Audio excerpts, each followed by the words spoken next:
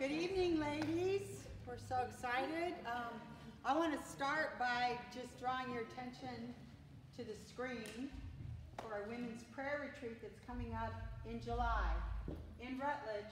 All the information is here, $50 plus your meals. And for more information, you can contact Lynn Capes at 678-300-7582, or you can walk right over to her right there and talk to her. Lynn, raise your hand. But just wanted to draw your attention. And isn't it interesting when God emphasizes and repeats himself? Because what was last week's session on? Prayer and fasting. So just be in prayer about that and talk to Lynn for more information. And if you were not able to be here last week, I cannot encourage you enough to go to the website and click on it. I don't know how to get to the YouTube page. There's an address, but you can go to First Conyers Women's Ministry, and it says Cornerstone Wednesday night, and then you can find the teaching that way. So if you didn't get a chance to watch it, FC Women's page in Facebook, they're all on there too. You can click right through. Oh, and Women's Facebook page, FC Women on Facebook. So, but I really, if you missed it, you don't want to miss it. So go back. So, and tonight we're just excited to hear what we're going to learn through Mordecai, the man who humbly walked with God, and the exact antithesis, Haman. The hangman, and boy, does he have a surprise waiting for him. So, all right, well, let's go to the Lord in prayer, and we'll get started. Heavenly Father, we just stand and sit before you with hearts bowed, and we so desire to learn from you, to learn from your truth, to learn from the people that walked long before us with you in faith and faithfully. And so, Lord, we just pray that you would prepare our hearts, open our hearts and our ears to hear and receive what you have, that you would transform us and conform us into the image of your Son. We pray a blessing over our sweet sister Karen, that you would empower her, fill her with your Holy Spirit, and that you would minister by the truth of your word through the power of your Holy Spirit this very night. We love you so much, Lord, in Jesus' name. Amen. I remember one time when my oldest was about 4 years old, she and her brother and two of our friends were over at our house, and the mom was with me, and they were upstairs playing, and the mom was with me downstairs, and we were just talking, and there was the normal kid noises upstairs, laughing and talking, and after a little bit it got quiet up there. And if you're a mom and you have kids that age, you know that if it gets quiet, you need to pay attention, right? So I called up the stairs and I said, Laura, what are you doing? And she says, we're not doing anything, don't come up here. So both of us moms launched out of our seats as fast as we could, ran up the stairs to see what was going on, and there we see all four of the kids were in the floor of our bathroom, and they had dumped out all the shampoo and conditioner and the baby powder in a big pile, and they were making cake. So in this instance, what we learned from that is when things are quiet doesn't mean nothing's happening, right? And that's the point of this chapter that we're going to get to and discuss tonight in Esther. And as usual, we're going to walk through the actual events of what happened, and we're going to look for application. I've got two applications. One I'll do in the middle because it's smaller, I didn't want to go over it, and then the bigger one at the end, like usual. And so we're up to chapter 6, and if you were here 2 weeks ago when we walked through the events of chapter 5, we found out that Esther approached the king after 3 nights of prayer and fasting, which we talked about last time.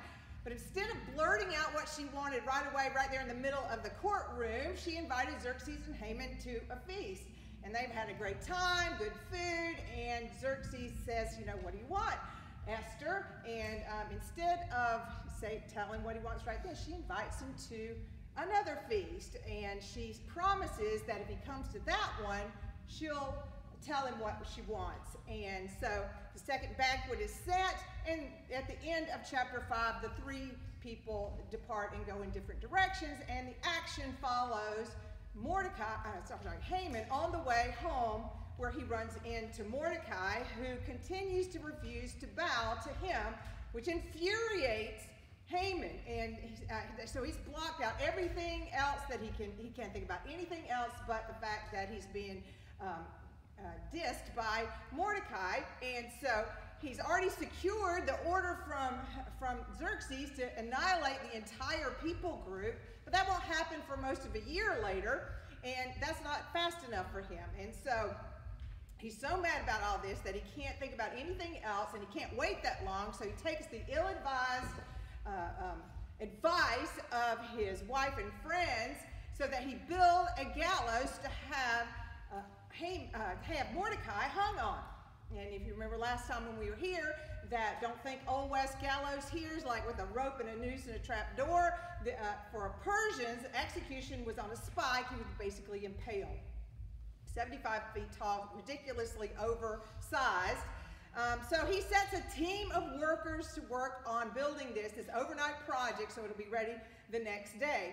And he's so confident that he can manipulate Xerxes again that he goes and plans to go in and talk to the king right away and get permission to kill Mordecai. Now, if you read the chapter this week, you'll realize that this is probably the most tragic, a little bit comedic, and certainly ironic chapter in perhaps all the Bible.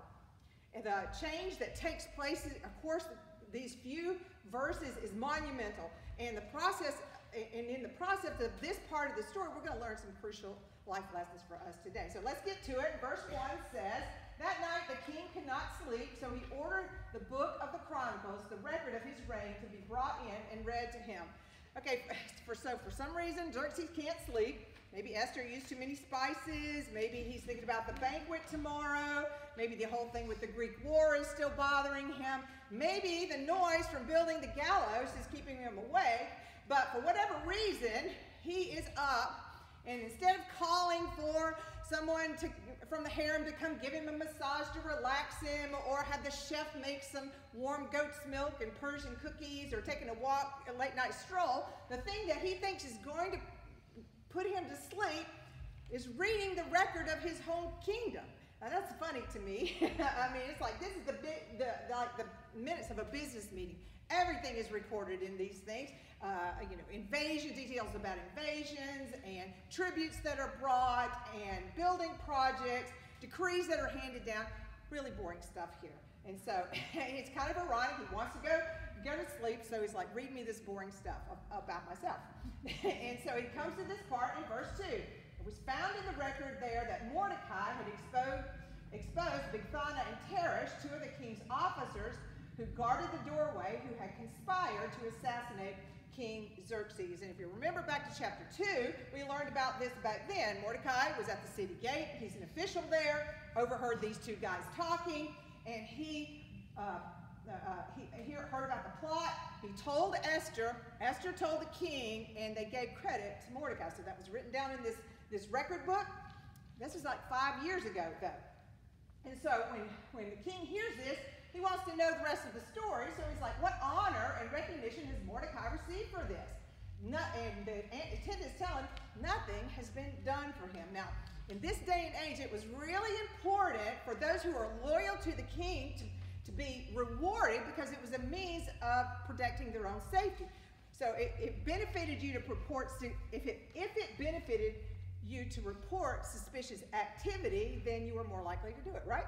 And so there was one example from Xerxes' reign where somebody who had heard about a plot to kill his brother, who had exposed the plot, and what happened with him was he was made governor of a whole city. So, completely life changed just because reporting this activity. And so this is common knowledge around the kingdom. So if it was advantageous to you to be loyal to the king. Lots of good things came your way. People knew about it, and they expected that when they heard something and reported it. So wealth, honor, position, you want those things, just be loyal to the king. And Mordecai didn't get that.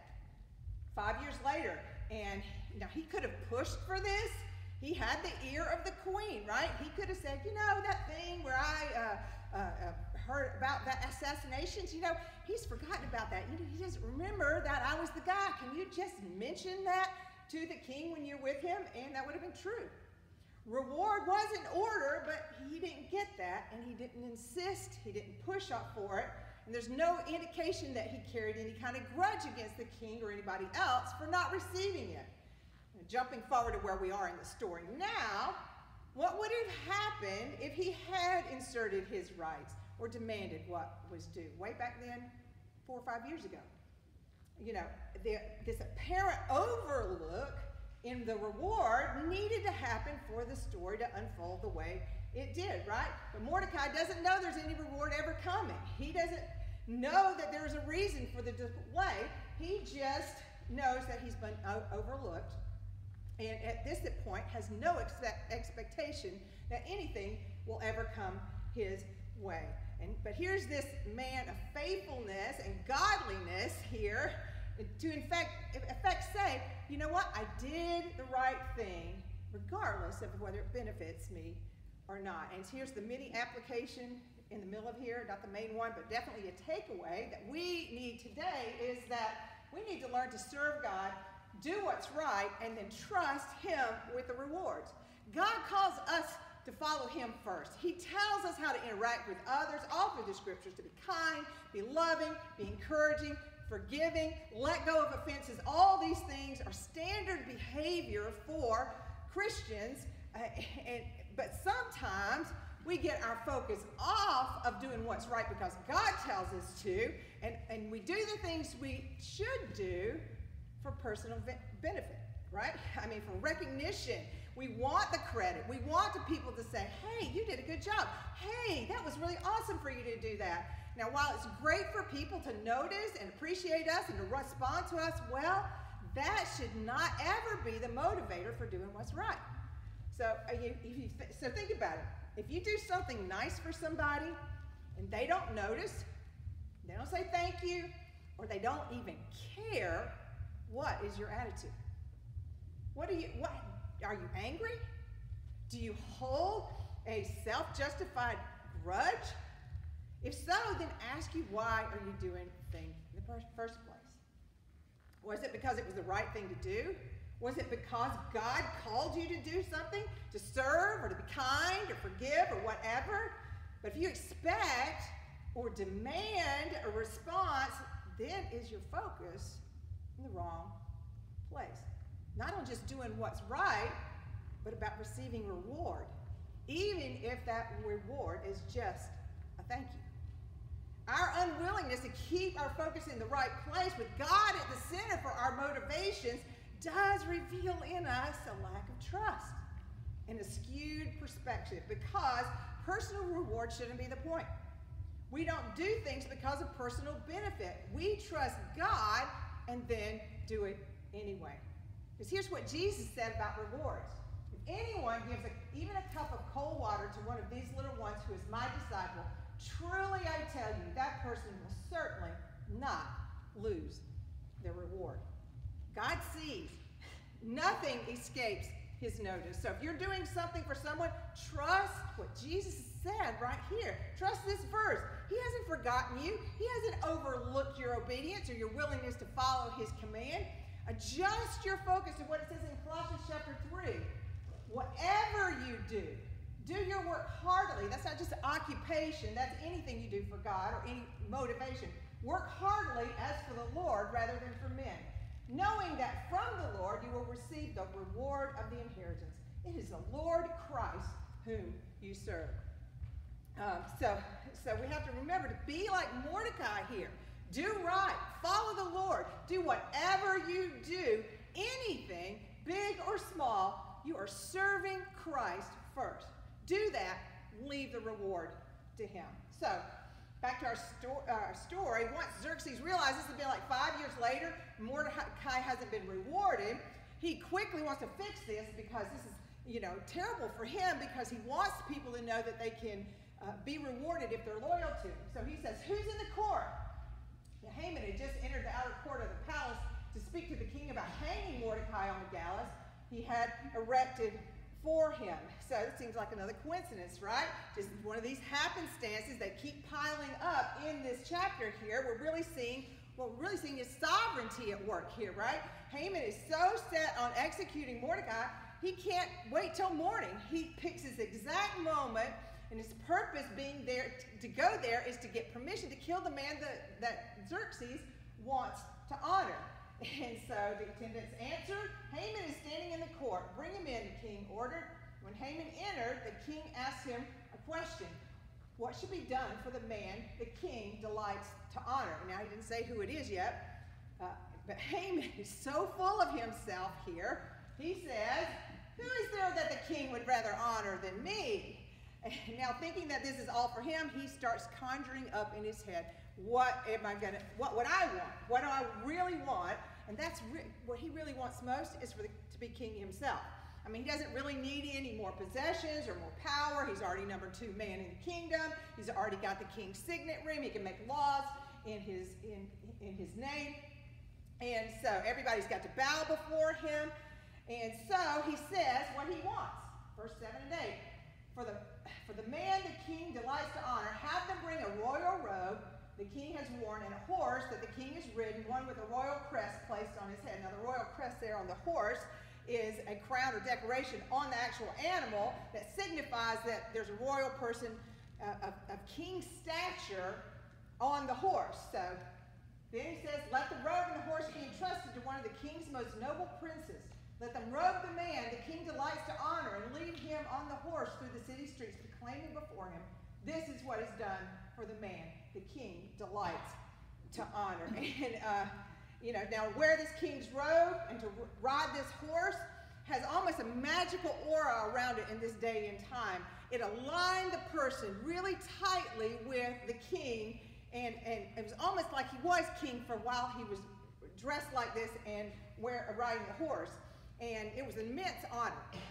And so you all could almost see Haman's eyes kind of glaze over as he's describing this, and with the prospect of being honored this way, and he's forgotten why he showed up in the courtyard. He's so taken with himself. But he's about to get jerked back to reality in the next verse that says, go at once, the king commanded Haman, get the robe and the horse and do just as you suggested for Mordecai the Jew, who sits at the king's gate. Do not neglect anything you have recommended. And you can imagine the shock that landed on Haman at this moment. I mean, he has no idea what happened just moments before in the courtroom where they were reading, and he hears about the thing that Mordecai has done for him. He doesn't know about reading of the books. He doesn't remember that Mordecai saved the king, if he ever knew it at all. This just comes out of the blue. Xerxes suddenly picks this moment to honor Haman's arch enemy, and so what happens? Haman doesn't have any choice. This is an edict from the king, so he got the robe and the horse, rode Mordecai, led him on horseback throughout the city, proclaiming before him, this is what is done for the man the king delights to honor. This has got to be Haman's worst nightmare here. He couldn't imagine anything being worse. So he goes, gets Mordecai, dresses him all up, sets him on the king's horse, and then led him around the city, listening to the cheers and the accolades as he is saying this pronouncement in front of him. And then we get another window into Mordecai. Afterward, Mordecai returned to the king's gate. We get his character here shines brightly. He doesn't flaunt this turn of events. I mean, as you know, because he knows that there's this conflict between the two of them, and he's been elevated above him like this. It would be very easy to say, yeah, you got yours, but we don't see any of that going on here. He doesn't celebrate, doesn't embrace the moment. In fact, he remains silent throughout this entire ordeal, and quietly and humbly goes back to his job. But Haman rushed home with his head covered in grief, humiliated. Now, the first reason is obvious, right? He's had to elevate his arch enemy, and it is mortifying for him to have to honor him like that. And remember, he was about to ask the king to execute Mordecai, and now he knows this will never happen. That's all over. The honor that he just got meant that his alignment with the king is now public and permanent.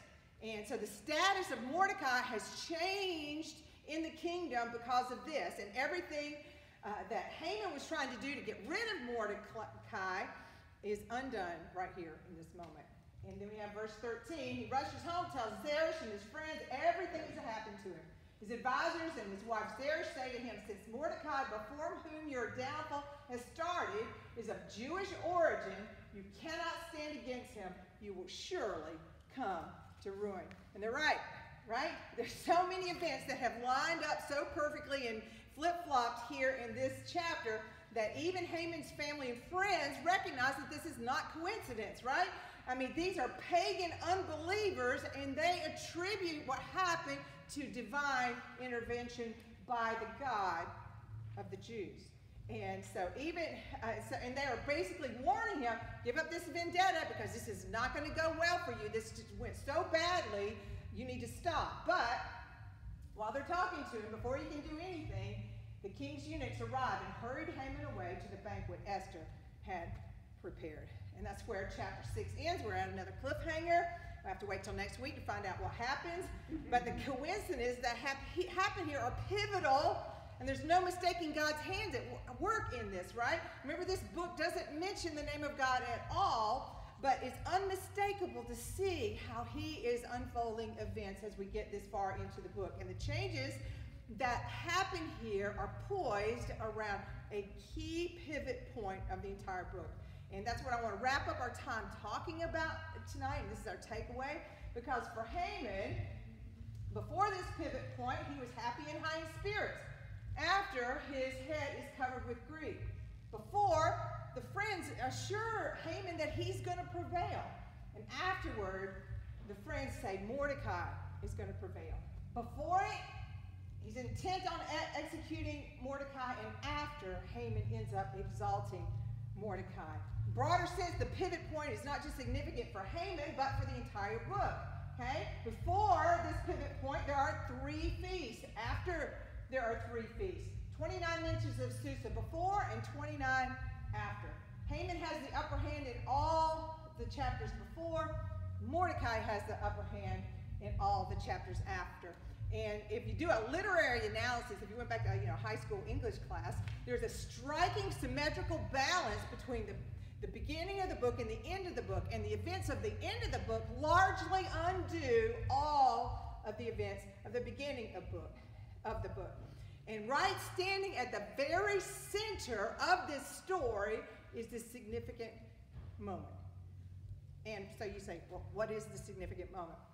Is it that Esther took her role as queen more seriously and embraced it as part of saving her people? Could that be it? Is it when she set aside her safety and said, I'm going to enter the king, and if I perish, I perish? Maybe it's her shrewdness in planning two banquets instead of one. Maybe it's when Mordecai tells Esther, you have been made for such a time as this, and she catches this new vision of herself and her role. And any of those would be good guesses. To the crucial turning point of the entire book here is not any of those. Standing right at the center of this book, the pivot point is that night the king could not sleep. Okay? Literally, this is translated, the sleep of the king fled away. And it's so trivial, so mundane, so seemingly insignificant that you can blow right across it and miss it. At this moment, on this day, at this time, the king had insomnia. This is not fire from heaven. This is not splitting the sea in half. This is not a wall falling down or somebody being raised from the dead. It's just that he couldn't sleep. And it's just as crucial, just as critical to this story as any of the other flashy miracles that we like to read about in the Old Testament. In fact, this sleepless night is the key moment when the fate of an entire people group is altered. And God was the cause of it just as certainly as he rained fire down at Mount Carmel.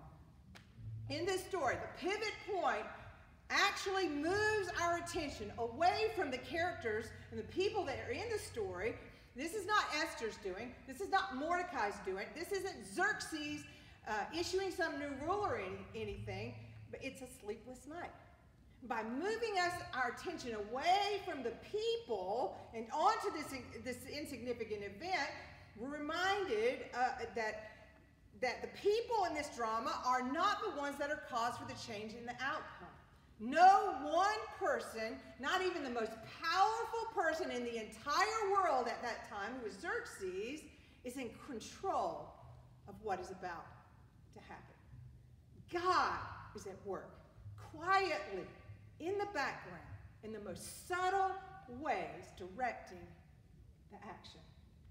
It is as if to take away any thought that this could be random, all of these coincidences keep piling up. God is working in these little details.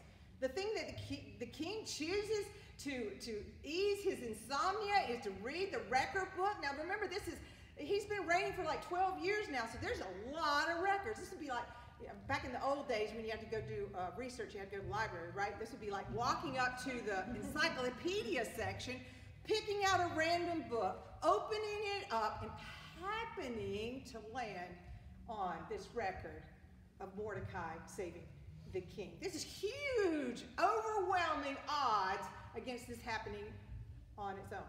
But what does he read? The incident of Mordecai saving his life, and it changes everything. We could go on and on with all these kind of minute details that happened in this chapter that look insignificant on their own, but strung together, there's no way that they could be anything but God's handiwork. And even Haman's pagan family recognized that that's the case.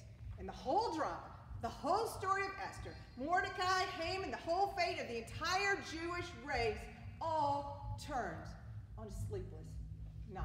And this is the takeaway from this chapter. God uses the ordinary to do the extraordinary. God uses the ordinary to do the extraordinary. You know, a lot of times we read scripture and you go, wow, if I could only see God do some amazing miracle, I think I would be sure if he would, do something amazing like we see in all of these stories here. If you write it in the sky, then I would be certain. Then I would follow him and I'd be certain. But God does the amazing things all the time. It's just that we don't notice, or we're not paying attention, or we don't choose to give him the credit for what he does do.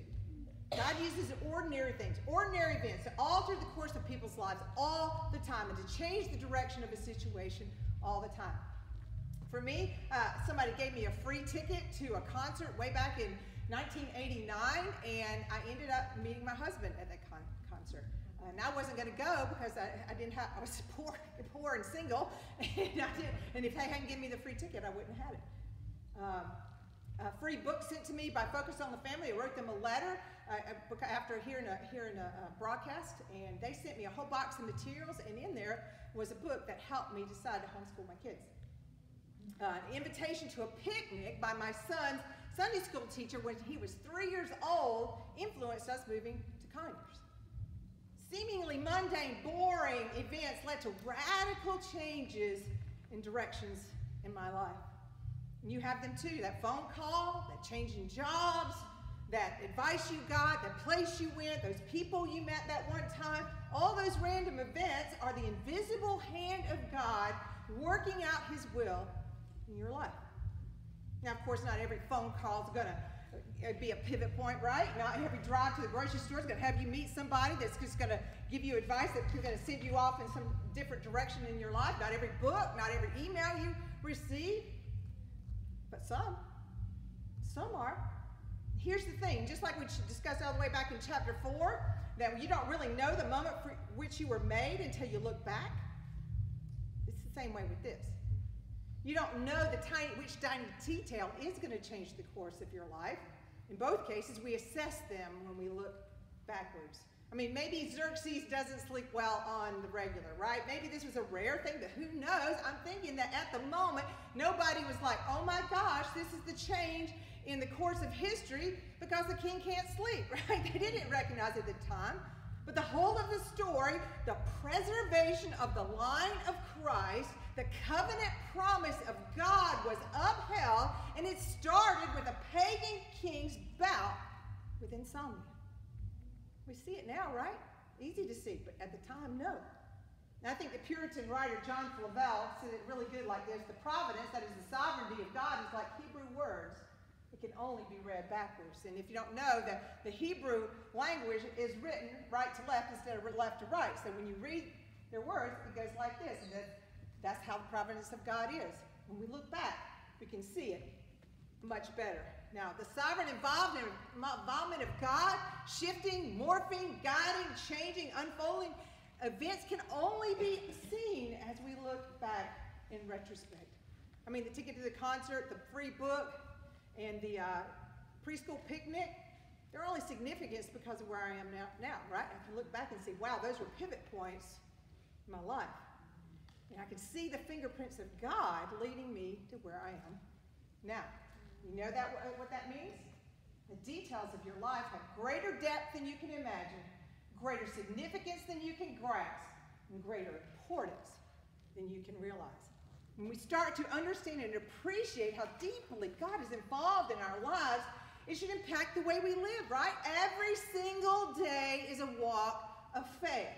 Every decisions are important. That's why this really comes well after the prayer and fasting thing we did last week, right? Because this is how we learn to hear and see what God is doing in our lives, by living in tune with God through prayer, through fasting, through reading His Word. Because every day has the potential for those divine moments where He's going to change the course of our lives. We need to be paying attention. Crucial turning points that take us where He wants us to be. Don't think that all those things have to be good things either, right? I mean, God, there's plenty of disappointments that God uses, heartaches, frustrations, closed doors that are used by God to lead us as well. I told Leah when she's in high school and early college, when we were trying to decide what college she should go to and where she should transfer to, I told her, I said, don't bang too hard on a closed door. Because when we don't get what we want, yes, we have disappointment, yes, it's frustrating, yes, we don't understand sometimes, but sometimes that is God guiding us away from things and away from places we shouldn't be. I mean, how many of you married your first boyfriend? I didn't. Some of you did, but not me. And I know I went through a lot of hurt and a lot of heartache and a lot of disappointment, but looking back, I'm grateful. I am really grateful. So that's the way we need to look at disappointments, right? God hasn't abandoned you. God's not trying to hurt you. He is intimately involved in your life to the detail of giving the king a sleepless night. As we yield ourselves and become more and more familiar with His ways through His Word, through prayer, and we are more able to identify His work in our lives more easily, right?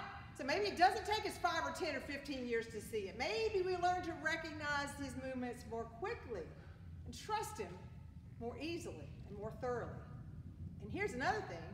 Maybe then we become instruments in the hand of God to work in the lives of people around us too. Maybe the text you send, conversation you have, that encouraging word, that a warning you give to somebody else is the thing that God uses to change the direction of somebody else's life. But our ability to see God move is directly connected to how much we dwell in His Word and walk in faithfulness every day. That He might condescend to use us in someone else's life ought to motivate us to be godly in our living, humble in our responses, careful with our words, and conscious of our responsibility to bear His image well. In the story of Esther, it was a sleepless night. For us, who knows? It can be anything. You want to learn to see God in your life, then let this part of the story of Esther challenge you to do exactly what Paul instructed Christ followers to do in Ephesians chapter 4. That is, live a life worthy of the calling you have received. To be completely humble and gentle. Be patient, bearing with one another in love. Do what's right. Look for God's hand in everything. And always trust Him with the details. Amen?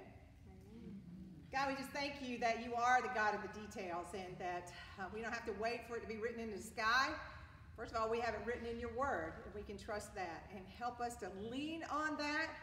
And God, help us to look for your hand in the tiny little things of our lives and give you credit.